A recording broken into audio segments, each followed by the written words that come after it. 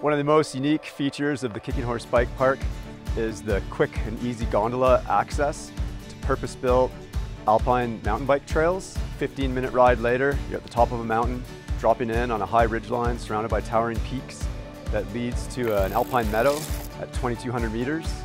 There's a variety of trails in there suitable for modern all-mountain bike. There's flowy single track, technical rocky, rooty trails, and even some unique wood features built in there. If you haven't had enough, you could pedal back up on the 2-kilometer climbing trail, do it all again.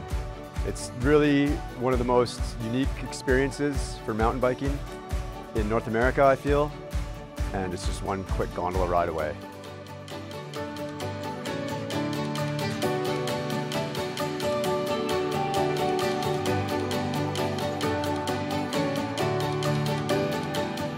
You can spend all day riding in the Alpine if you like. There's 4 different ways down and the one way up.